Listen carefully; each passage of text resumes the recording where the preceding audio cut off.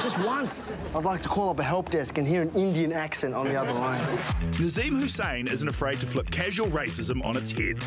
His TV shows Orange is the New Brown and Legally Brown have received rave reviews and critical acclaim. No, it's not aerobatic certified. Okay, I'll just translate.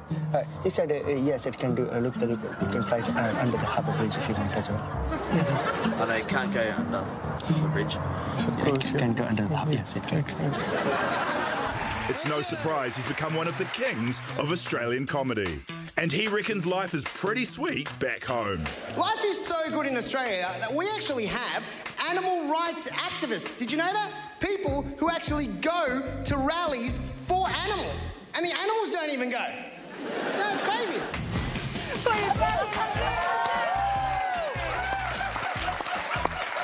Nazeem, welcome. New Zealand's so glad to have you here. I'm so glad to be here. I've got an embarrassing first question. It was just Mother's Day, and my mum for Mother's Day said, don't get me a present. She said, my gift is that I don't have to come to your comedy festival show.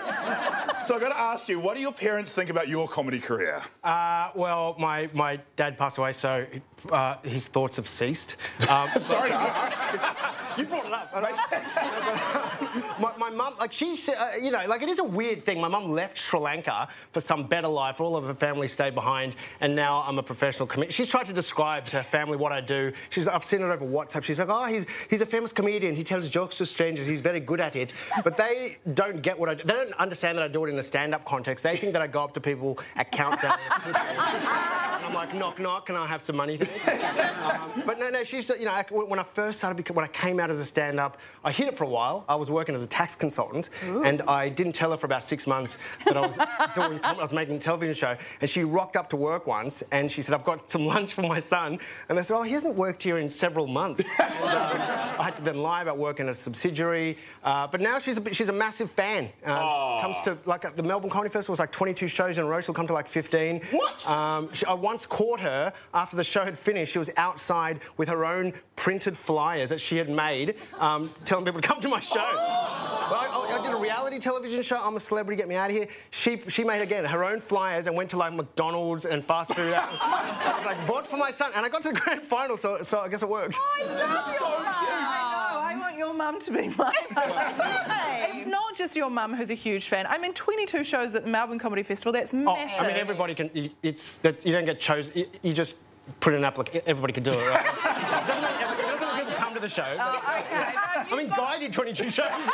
Guy's show was brilliant, by the way. I mean, you've got a massive audience in Australia and heaps of people here in New Zealand love you too. I mean, do you get a sense of what it is that people are like, I love this dude, I love what he's saying? I don't know. I mean, look, I'm here because in Australia, like, we're flooded with you guys. Like, there are so... like, the biggest comedian around, Ursula Carlson, Guy's come, nominated for Best Show, Guy Montgomery, Chris Parker, Melanie Bracewell, coming to Australia, stealing our jobs. So I'm just coming here to... It feels like some sort of reverse colonisation. I don't know what's going on, but I want some of those ticket sales back. Nazeem, I would like to get into some racial comedy. What would be some advice that... You don't need... Like, backstage, you were in blackface walking around. Did you see people in a Nigerian accent? I thought no one said that.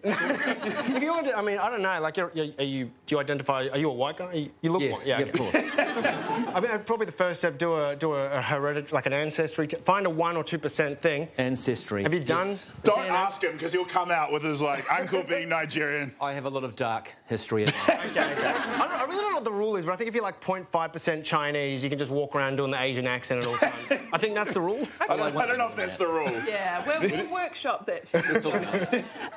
Now, yeah, massive in Australia. There's actually an Australian version of the project over there, and a wonderful host. His name is Waleed Ali. I think we have a picture of him. Is it true that Australians think you guys are the same guy? Oh, it's happened so many... He's one of my best friends. He won the Gold Logie in Australia, which is the award for the most popular person on television. So everybody knows who he is.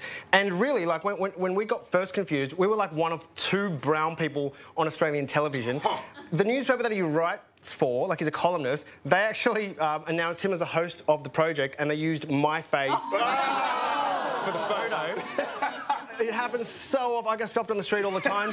People are like, oh my God, Waleed, I love your newspaper articles. How do you write them? And I'm just like, I just use ChatGPT, tell everybody you know. I like, for me, it's a compliment because he's super smart, but I don't know how he feels when he gets stopped on the street. People are like, oh, hey, you're that guy that makes jokes about white people. But, I don't mind it.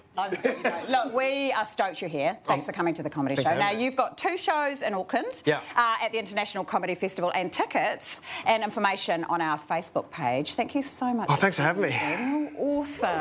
Go see these 2.